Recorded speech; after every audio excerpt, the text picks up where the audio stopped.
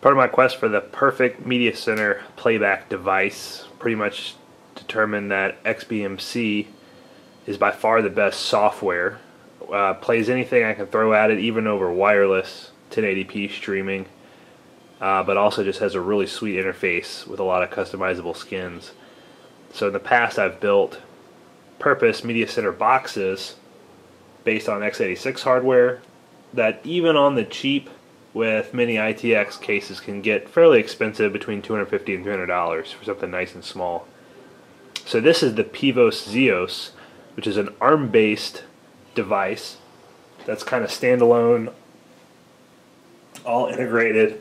And Pivos actually hired a couple of the guys from the XBMC team to make sure that this device would play XBMC out of the box. So by default it has Android on it, you can see with the Android robot here, but they also have Linux firmware that boots directly into XBMC Ubuntu for Linux. So you can see it's pretty small, probably about the size of an Apple TV 2, and it does come with this IR remote. Here's my Galaxy Note 2 for size comparison. You can see that it's Note 2 is actually a little bigger, but a little thinner. So on the side here we have two USB 2.0 ports, as well as a micro SD storage. So I think that supports up to 32 gig. So if you wanted to do internal storage to play back your MKVs, you could do that there, or plug in a USB hard drive. Also, if I just plug USB mouse into there, it works out of the box as well as a keyboard, so that's pretty nice. The front we have the IR sensor that of course works with the remote, some notifications here, and it has built-in 802.11 BGN, I believe, wireless, as well as 10100 Ethernet, another USB port, HDMI, and power. So I'm just going to go ahead and boot this up. I've already got the Linux firmware flashed on it. With Android out of the box, it was pretty sluggish, but that was kind of an instant on. I had it in suspend mode, as you can see when I turned it off, but I pressed the button, it's instant on. So here's just a flip through. The stock skin was Confluence, which is pretty common for XBMC. I wanted something a little flashier, so I put Aeon Nox on there. Confluence was pretty snappy, as well as the Xios skin is pretty snappy, but just kind of bland. So I went with Aeon Nox, and you know, it's pretty slick. It's pretty snappy. Some of the specific views can get a little sluggish, so I just chose ones that weren't so sluggish. I've added a source for movies, so I'll click on that one.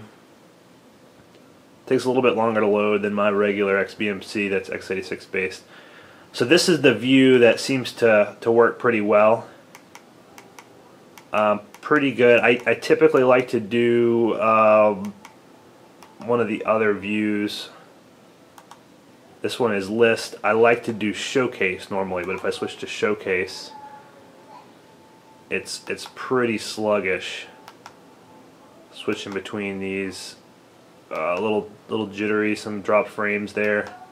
Actually, still not bad now that I've got all the fan art cached in RAM.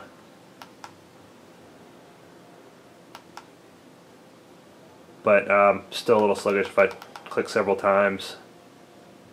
Lags behind there. So I just went back to the list view. So let's try playing 1080p video. Actually, we'll start with a 720p. It's a Zivid. Let's try this one just to see how it's going to work. So I just clicked on it. Take a little bit to buffer up here. This is streaming from 100 meg hard connection, so I do not have this on the wireless. Maybe a little slower with wireless. And I do have volume controls on the side of the remote, so I can make the volume up. I'm just going to skip ahead, so if I press the right arrow key, it'll skip ahead 30 seconds. Perfectly smooth video. If I do the up arrow, it's going to skip ahead 10 minutes. Perfectly smooth, but that's expected.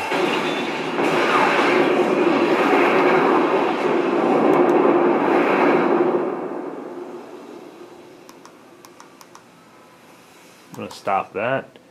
So the remote actually does not have stop, play, pause, etc. on it, which kind of stinks. But you have to use the OK button and bring up a menu. Now it's just standard IR, so you could use a Harmony, which I plan on doing. This is just the default remote, pretty small. So let's go find a 1080p. I've got one in mind. Here is Spaceballs. This is actually Blu-ray RIP 1080p DTS. I'm just going to start that from the beginning. So again, 1080p video. Looks like it took about 4 seconds to buffer up.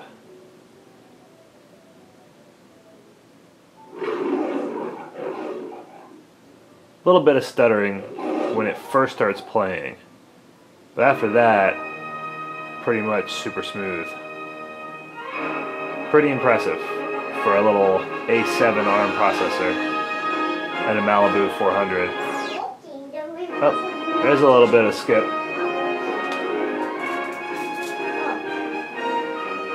So again, press right button, it's going to skip ahead 30 seconds. Press the up button, 10 minutes. A little bit of rebuffering once you skip. It takes about 4 or 5 seconds, and everything gets back into sync. Still better than a fast forward. Again, pretty smooth video. No noticeable lag or anything. So it's not going to win any awards for performance, but for $115, I don't think you can get a better XBMC experience.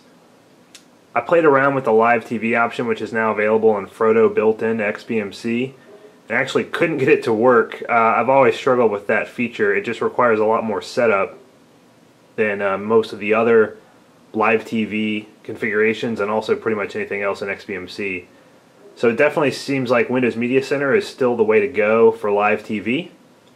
But I'm sure if I played around with it with an extra hour or so, I could probably get live TV streaming from a HD home run. But for now, for streaming pre-downloaded content from a network drive or a USB drive, or streaming Netflix or Amazon, from the internet, as well as some other third-party streaming channels, seems like the Pivos Xios is probably the cheapest way to go for full-blown Linux-based XBMC.